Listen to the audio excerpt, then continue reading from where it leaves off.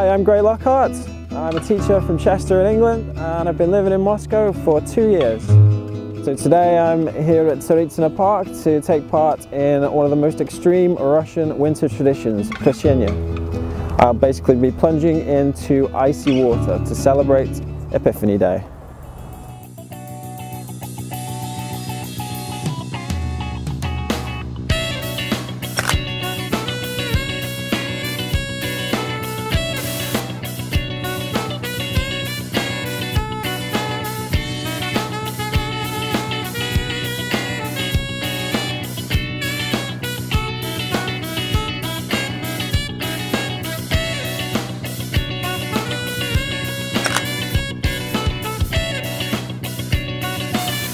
Good experience. I'm glad that I did it.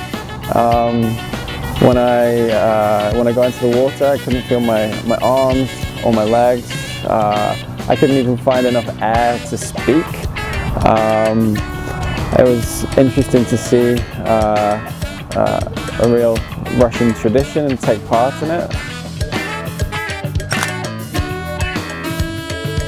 I probably won't do it next year.